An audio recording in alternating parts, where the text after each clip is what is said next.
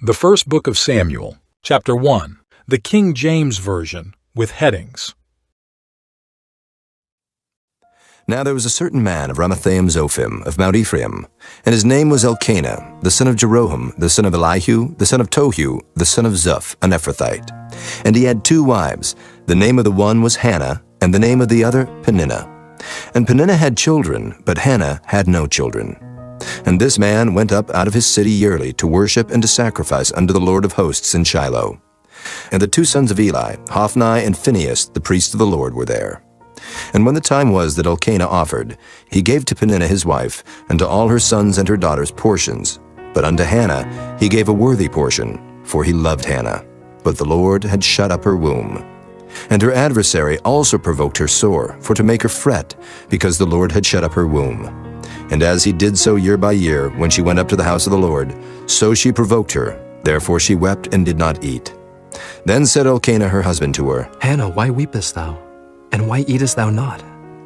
And why is thy heart grieved? Am not I better to thee than 10 sons? So Hannah rose up after they had eaten in Shiloh, and after they had drunk. Now Eli the priest sat upon a seat by a post of the temple of the Lord. And she was in bitterness of soul, and prayed unto the Lord, and wept sore. And she vowed a vow, and said, O Lord of hosts, if thou wilt indeed look on the affliction of thine handmaid, and remember me, and not forget thine handmaid, but will give unto thine handmaid a man-child, then I will give him unto the Lord all the days of his life, and there shall no razor come upon his head. And it came to pass, as she continued praying before the Lord, that Eli marked her mouth. Now Hannah, she spake in her heart, only her lips moved, but her voice was not heard.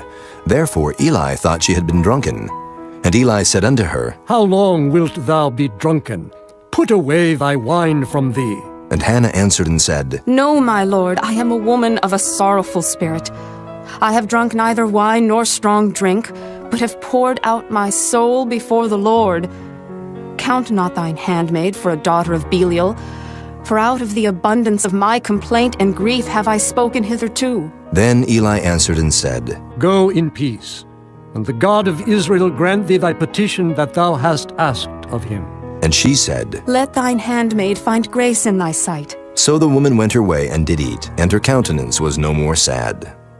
And they rose up in the morning early, and worshipped before the Lord, and returned, and came to their house to Ramah. And Elkanah knew Hannah his wife, and the Lord remembered her.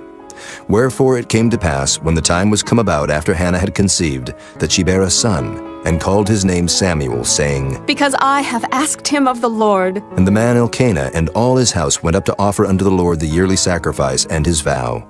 But Hannah went not up, for she said unto her husband, I will not go up until the child be weaned, and then I will bring him, that he may appear before the Lord, and there abide forever. And Elkanah her husband said unto her, Do what seemeth thee good. Tarry until thou have weaned him. Only the Lord establish his word. So the woman abode, and gave her son suck until she weaned him.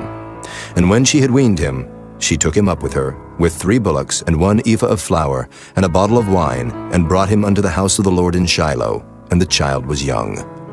And they slew a bullock, and brought the child to Eli, and she said, O my Lord, as thy soul liveth, my Lord, I am the woman that stood by thee here, praying unto the Lord.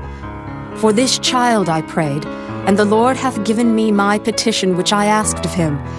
Therefore also I have lent him to the Lord. As long as he liveth, he shall be lent to the Lord. And he worshipped the Lord there.